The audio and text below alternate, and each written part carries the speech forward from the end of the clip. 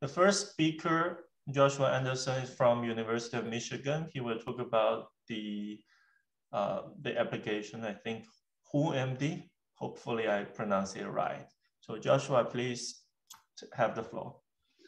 All right, yeah, thanks for inviting me. So this talk will be a little different than many of the previous ones. There will be no quantum chemistry in this talk. So I'm specifically going to be talking about Python interfaces for molecular dynamics and Monte Carlo particle simulations with HOOMD-Blue, the code that I've developed over the years. So how do I change that? There we go. So HOOMD-Blue is an open source code, so you can find it on GitHub.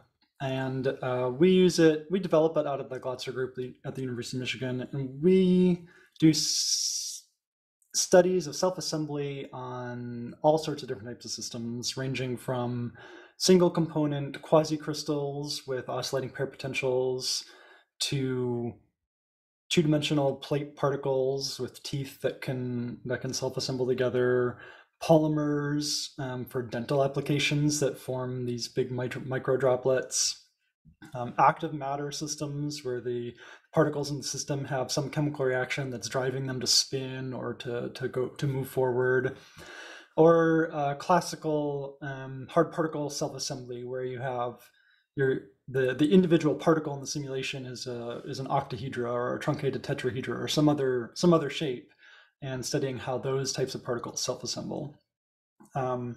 So oftentimes HOOMD is focused on coarse-grained type simulations, and coarse-grained to the point of where an individual particle in the simulation might represent one colloid. So the position and orientation of one colloid is the minimum that you can move around in that type of simulation. HOOMD is also very generic, and it can support atomistic type MD force fields, classical force fields as well. So since this isn't a workshop on HPC, I do have one slide on GPUs. I'm not going to spend a lot of time talking about it. The previous sessions in this workshop have gone into great detail on GPUs. I'll just say that GPUs are fast. You should definitely be using them. I built HOOMD for GPUs back in 2007. That was a lot of years ago, and they've been great for HPC simulations, MD and Monte Carlo ever since. My initial implementations was with CUDA, obviously, because that was the only thing available at the time. And in version 3 that we're releasing soon, we have beta releases out now if you want to try it out. We're adding HIP support for AMD GPUs. There are, as you've seen in previous talks, there are many other paradigms you can use to program, whether it's built into the language or OpenMP or Cocos. And HOOMD, I don't use those in HOOMD for two reasons. One is that we're built for CUDA from the ground up. And two, many of our kernels, I'm using hand-tuned kernels with warp synchronous programming and other tricks to get the absolute most I can out of the GPUs. And those types of transformations aren't something that a code generator can do for you. You have to have a lot of knowledge about the algorithm and to program it specifically for the GPU to take advantage of that. So there are many GPU systems out there, ranging from the big boys of Summit, but there are also smaller systems for smaller scale studies, such as the Exceed systems in your local cluster. So that's pretty much all I have to say about GPUs. The rest of this talk, I'm going to focus more on usability of codes, because to be honest, while GPUs are fast and you can spend years of your life hand tuning a kernel to get another 2% performance boost, at the end of the day, if your users can't use the code quickly and efficiently, they can't take advantage of that performance. And many users, both inside and outside our group of HOOMD, really like the Python interface and for HOOMD. And so we've doubled down on that. And with HOOMD has always been a Python library, to make that clear. But with version 3, we've completely redesigned the interface. So 14 years ago, when I started HOOMD, the norm was, and maybe many of you in this talk, the norm still is for you, sort of a declarative syntax where you define in a text file, you define what your simulation is going to do, and you feed that to an executable, and it processes that text file and takes those steps. But HOOMD has always been a Python interface, and I sort of modeled the original Python interface after those more declarative syntaxes. And the modern grad student just coming in, learning Python, knows things now that they didn't know 14 years ago, like object-oriented programming. They know and they expect and they want to combine their simulation engine with analysis, with SciPy, with TensorFlow, with things like that. And so in version 3, we've turned the API around and we've designed it from the ground up with an object-oriented format. So if you're familiar at all with MD or Monte Carlo simulations, they're a time-stepping based solution to basically find configurations that minimize free energy, like this little animation I have here of octahedra self-assembling from a random initial configuration into a ordered lattice here in this last frame. And the way HOOMD 3 will exposes this to the user is through an object-oriented API. So there's a simulation class that drives an entire simulation, a device that you can describe whether you're running on a CPU or GPU or options for those devices, a state that stores the positions, orientations, velocities, angular momenta, etc., of all the particles in the system, and then operations that you apply to activate your simulation. And so these aren't specific to MD and MC. This is the integrator. For this little code snippet I have on the right here shows a Monte Carlo simulation, the same one in the movie above. And here the integrator that moves things forward in time is a Monte Carlo integrator that applies trial moves to particles. You could swap this out for a molecular dynamics integrator that integrates the equations of motion forward in time similarly. There are other types of objects you can apply that update the system state. For example, if you want to compress the system, writers allow you to do things like write out a trajectory file to make animations or to post-process analysis. And then there are tuner objects that can tune the performance of the simulation. There are parameters in MD and Monte Carlo that don't affect the correctness of the simulation, but they can affect the performance quite a bit. So the architecture of this is starting from the bottom. We're running on hardware somewhere, and HOOMD is using CUDA and MPI to do that. That's all from a C++ library, and written that way for performance. And that exposes Python hooks that are used in the Python library, which provides that high-level clean interface I showed you on the example on the last slide. So the user's Python script has this high-level clean interface, and it creates objects that at the end of the day are running in CUDA on the hardware and communicating across multiple nodes with MPI. But this all interoperates with other Python tools in the scientific Python ecosystem, such as Matplotlib, SciPy, for example. I'm just naming two that are really popular. It could be others. There are two other tools developed in our group, Signac and Freud, which if I have time at the end, I'll give a brief advertisement for. Which may, Signac is a pure Python library. Freud also has a C++ library backend, and you can communicate with these efficiently, which I'll talk about on this slide. So one of the ways in the v3 API that we're really improving integrations with this ecosystem is by adding a zero copy access to the state data. So there's a variety of means for this. You can use NumPy, or there's this CUDA array interface protocol, and there's some other competing protocols out there. It's not obvious at this time which one is going to win out to be the most supported by packages.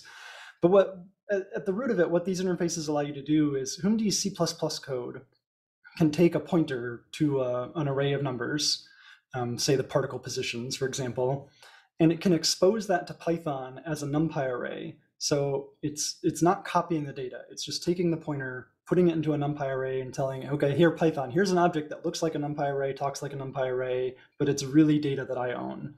And so through this it's a zero copy infrastructure, that NumPy array could then be passed to another Python library that knows how to access NumPy arrays efficiently and can use that data directly from HOOMD's own memory buffer without copying. You can use this, for example, I've got a very high-level example in code here of creating a custom action. So normally, if you wanted to modify HOOMD to implement a new algorithm, let's say you wanted a new force on your particles, if you want it to be performant, you'd have to write it in C++, and many students find that to be a very high energy barrier and would take a lot of work. And if you don't even know if the force is going to be scientifically useful for you, you don't want to invest that time. But most students at the same time are happy to write Python code and to use NumPy to do these types of things. So with these custom actions now and the zero copy memory access pattern, you could prototype a new force in Python, try it out. Maybe it's not going to run as fast as it would if you did it natively in C++, but you'll get reasonable performance out of it. And you'll be able to get some answers pretty quickly. And if you just need one simulation, you're done, you're fine. But if you're then going to move on and run tens of thousands of simulations like this, maybe you think about writing it in C++. But yeah, that's all I want to say on that. Any simulation engine needs to provide loggable quantities, things like the potential energy or kinetic temperature, other things like that. And HOOMD's new logging infrastructure is an object-oriented system for that. It doesn't define a fixed formatted file that you have to use. It just provides properties, for example, this thermodynamic quantities.kinetic temperature, that you can just access directly. So if you're using HOOMD as a Python API, you don't even need to interact or go through a log file to get average energies. You could just access them directly from the interface. At the same time, if you want to log them to a file for post-processing, you certainly can do that. And we have some classes to facilitate that. We have some binary file formats that you can save these to, and these are a big advantage for array data. Many simulation engines, you can log scalar quantities very easily, but let's say if you wanted to log the energy per particle, that might not be so easy to do. But with HOOMD v3, you can drop that into the trajectory output file. Tools like Ovito will load that in and make it available as that you can use to then say color your particles by energy, or draw force vectors on top of your particles, or anything like that. This is tremendously useful for all sorts of analysis, post-processing analysis. HOOMD integrates with tools developed by MOSSSI. This is a big multi-university NSF project that is developing Python tools centered around reproducible simulations with atomistic and coarse-grained force fields. So there's several tools in this suite. MBuild is one of them. It allows you to, in Python code, define hierarchical components that you connect together. So this little graphic here, which I borrowed from the MBuild's webpage, shows a little substrate and some monomers and polymer units that you tie together, and then you can attach those, you can graph those onto the substrate. So the key thing about this is there's no GUI here. You're not clicking and dragging to build this. You're writing Python rules to combine compound classes together to create this at the end. And so you can put parameters in there. You can change the density on the substrate as a parameter, or you could change which end groups are on your polymers, or the composition of the substrate. And anything that you can change in code, you could parameterize and use for, the classic example is to use this for high throughput screening studies, where you're going to run thousands of simulations of different models to look at how they behave and find the optimal, for example. That couples with a tool called Foyer, which is a way of atom typing systems and you describe the rules for atom typing in a generic way in an XML file using smile strings. So this allows you to make your force field reproducible, because it's one file that describes the atom types and the force field parameters, rather than being tied to, say, a specific version of GROMACS and a specific force field that's only implemented within GROMACS. You can describe it in this way. And you can use those tools in combination with a number of simulation engines. I've listed here at the bottom: GROMACS, LAMPS, HOOMD, CP2K, and others. And we're adding more over time. For using it with HOOMD specifically, I've got a little code snippet here that fits really nicely into this object-oriented scheme, where mbuild and Foyer together can call a method called create HOOMD force field, where you give it the Foyer XML and your mbuild compound, and it returns a list of forces that you can then pass into HOOMD's NVT or MD integrator here, with the line at the bottom, integrator.forces equals force field. And that force field is just a list of force objects in HOOMD that implement the Lennard-Jones and charge and bond and angle terms that are part of that force field. So we're hoping this project can set some new standards for reproducibility in the field. I do want to talk a little bit about software engineering. Was mentioned in some of the first talks in this workshop that the engineering and the way you build your code is really important, and that you can not only give your community do a favor for your community by doing this well, but also a favor for your future self. And when you come back to maintain your own code 10 years from now, you'll appreciate it. So HOOMD has always had strong unit testing. But over the years, I have evolved the frameworks we're using to stay with the most convenient ones. Right now, that's PyTest. That is the best framework for doing unit tests for Python applications, in my opinion. One of the really convenient, features of PyTest is it has frameworks that allow you to run the same test with different parameters. So for example, in HOOMD, I use this to run the same tests on both the CPU and the GPU, with and without MPI and things like that. CI is another handy way to make sure that these tests are run quite often. And this is another rapidly evolving space. I have used Jenkins, I've used Circle CI, I've used Azure Pipelines. My current favorite is GitHub Actions, but they're inventing new CI systems very quickly, so this might not last for long, but GitHub Actions is pretty nice right now. None of those CI systems, at least none of the cloud-based ones, give you free time on GPUs. So to test a GPU code, I do use the self-hosted GPU runners. And however, these CI tests run whenever developers submit pull requests, and every time a new commit hits a pull request. And pull request reviewers and developers want as rapid a turnaround time as possible. Right now for HOOMD, that's about a little over an hour to complete a full test suite.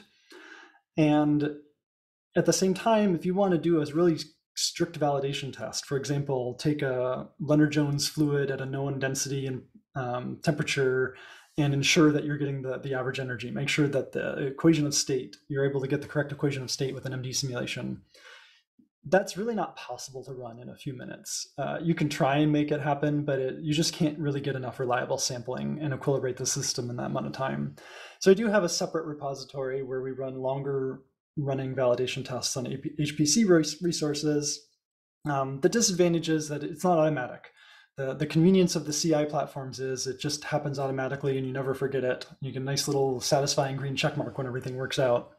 But these one-off validation tests, someone has to remember to run them and make it part of the release checklist or something to make sure that it gets done at least before new releases.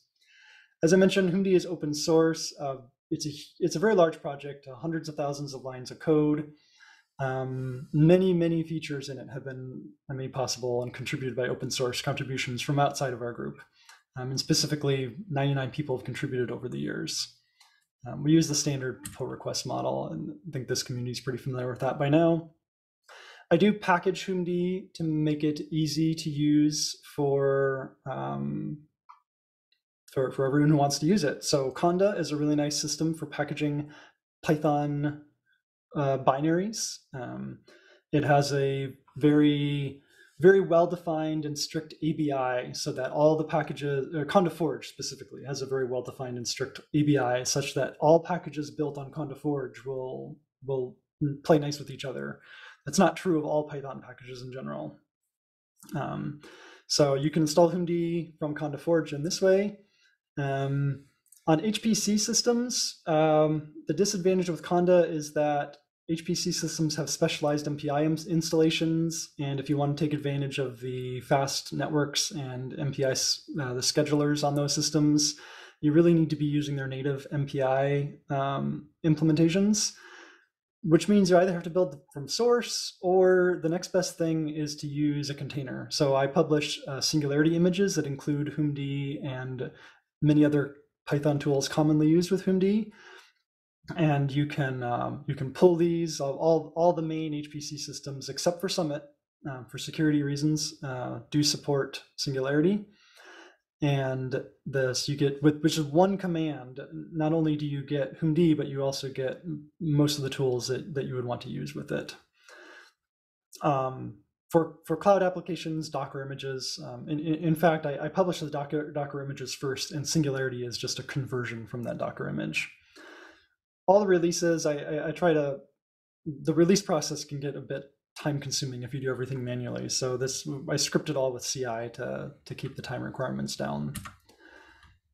I do have a couple minutes here before questions, so we'll take a time to go over this slide.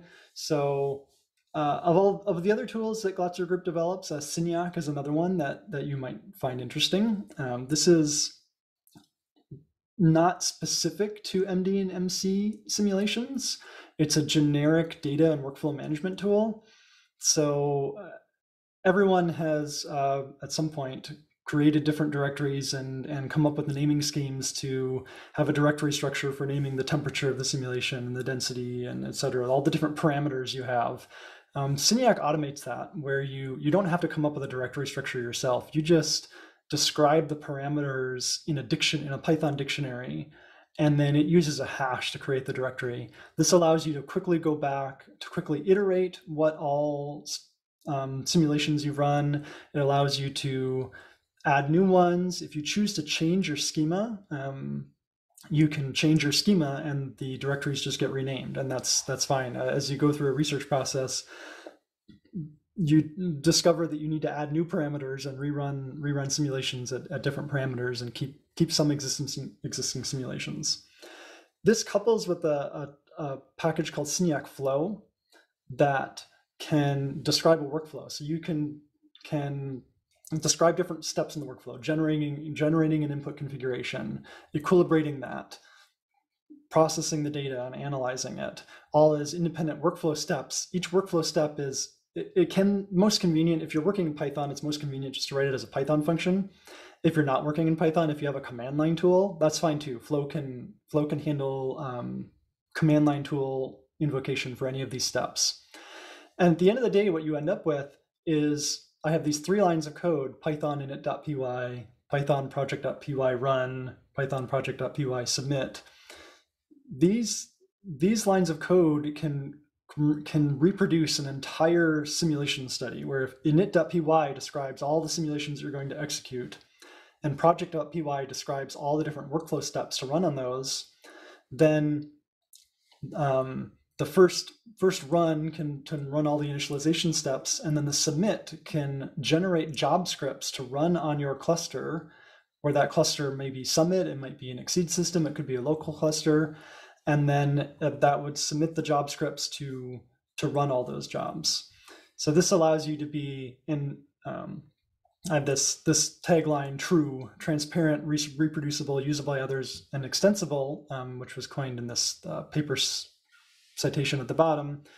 Allows you to be very reproducible in your in what your study is. You can share these scripts with the community after you publish your paper, or with your coworkers while you're working on the paper, and make it clear what you're running. You can make it easy to rerun those on any other system.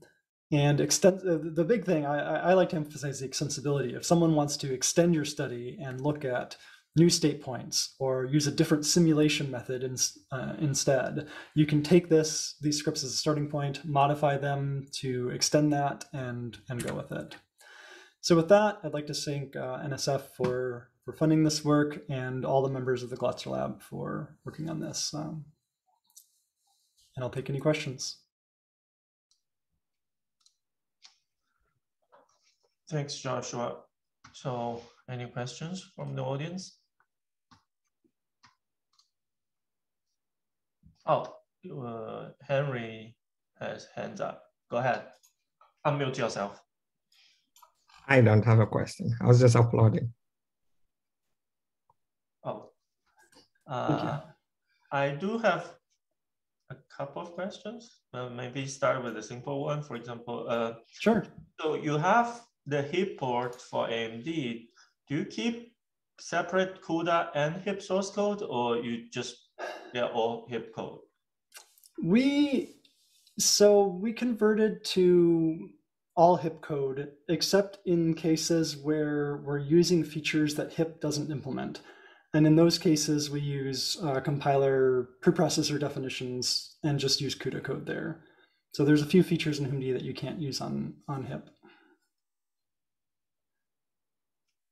So you don't have sustainability concerns about HIP not supporting CUDA to maybe at certain point in the future? Well, I have concerns about HIP in general. I find HIP to be a very poorly documented library. I have run into numerous compiler bugs that it causes. And so to be honest, before we release v3, I'm actually going to convert and I'm going to put another layer on top of HIP. So I'm going to have my own developed by another HOOMD developer, our own header layer that translates from our code to CUDA, so we can use CUDA directly when we compile for CUDA, or from our code to HIP, so that we can use HIP when we want to build for AMD chips, just to keep HIP out of the loop as much as possible, because it's challenging to work with. My second question will be on the Python interface you introduced. Do you share your experience, which is really nice to have us understanding how to add this layer. My question is about so in other applications, they tend towards to have some use Python, but generate the text input as usual to feed to the usual pipeline of I/O. I think their motivation will be not maintaining two sets of APIs towards the library to the package.